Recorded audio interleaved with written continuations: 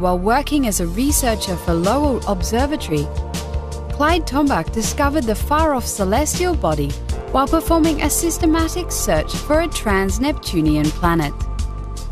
In the mid-1970s, astronomers began to question the validity of Pluto's planet status.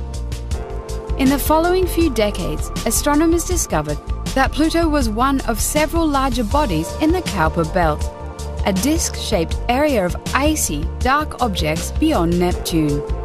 On August 26, 2006, Pluto was reclassified as a dwarf planet. Like other members of the Kuiper Belt, Pluto is composed primarily of rock and ice, and is relatively small, approximately 1/6 the mass of Earth's moon and 1/3 of its volume. It has an eccentric and highly inclined orbit that takes it from 4.4 to 7.4 billion kilometers from our Sun.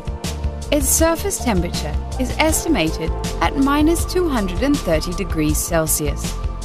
In 1978, the largest of Pluto's 5 moons, Charon, was discovered.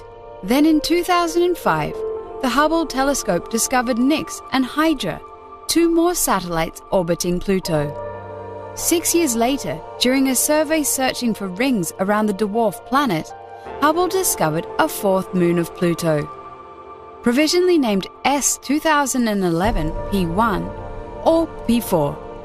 In July 2012, a new moon, provisionally named S2012 P1 or P5, was discovered. Due to Pluto's distance from the Sun, there is little known about the 10th most massive body directly orbiting the Sun. NASA hopes to rectify this with its New Horizons mission.